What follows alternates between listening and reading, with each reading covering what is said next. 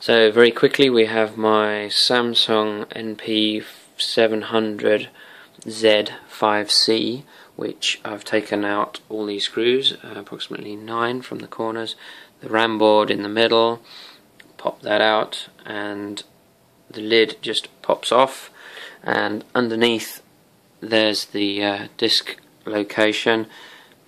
Got a little caddy around it, and basically I'm going to be installing this SSD just here, and this small ribbon is where the drive is located. There's 4 screws on the actual caddy itself, and then the drive has 4 screws around the edge of it, and I'm going to swap that over, plop it back in, and replace all the components, and hopefully it will be working at a much faster speed. Thank you.